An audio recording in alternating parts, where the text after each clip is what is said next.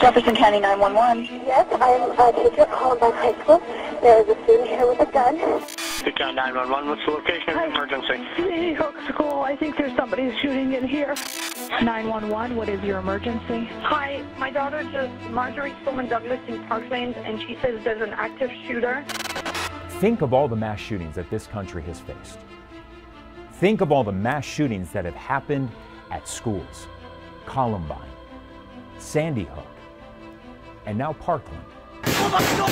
Oh my God! If you had a teacher who was adept at firearms, they could very well end the attack very quickly. You've got the President of the United States saying, arm the teachers. Schools must be the most hardened targets in this country. You've got the NRA saying, arm the teachers. I want to address this idea of school safety. And now we've got Governor Ducey saying, arm the teachers. If this school safety plan goes into effect, teachers will be able to carry on campus. Is it safe to say you would do anything to protect your students? Yeah, I would. You always want to have your finger along the side until you're actually on target, ready to shoot. You know, I don't want to have to do anything, but yeah, I mean, I have grown children now, so these are my babies. So this front sight, the top of this, the flat part should be flat with the back of that. Okay. I think that's. Did you ever think that you would come to this point where you would actually consider bringing a gun and carrying a gun inside your classroom? Never. This was never a thought. Our job is to educate and protect students, and so many of us don't want to have to look at a student and possibly say, I have to take your life to save these lives. And when Cassie fired off her first 10 rounds, she totally missed the target. Totally missed the target.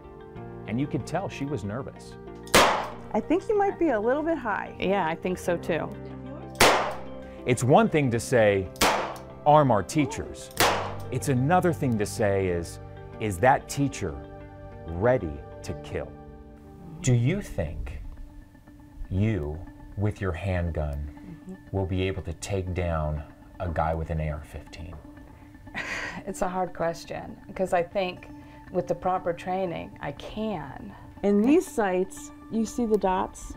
This white dot should be perfectly centered left and right between the back two. After she missed the target, Suzanne, the NRA instructor, she worked with her. She taught her how to properly hold the gun, taught her how to properly get into her stance, taught her how to properly breathe as she's ready to pull that trigger.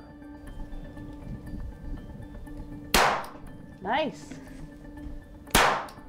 Very nice. Oh, wow. Good job. You just got 10 shots in about the size of a hand. I mean, that's phenomenal. Wow. You totally neutralized that threat. What's your thought on that? Well, I'm kind of amazed that I was able to do it. But yeah, there's a lot of power when you're holding that gun. And I realized that, you know, if I'm going to shoot a gun, I need to shoot not to try to somebody in the leg or something, that you shoot to kill. What do you say to that parent who says, I am really concerned about any teacher bringing a gun onto campus?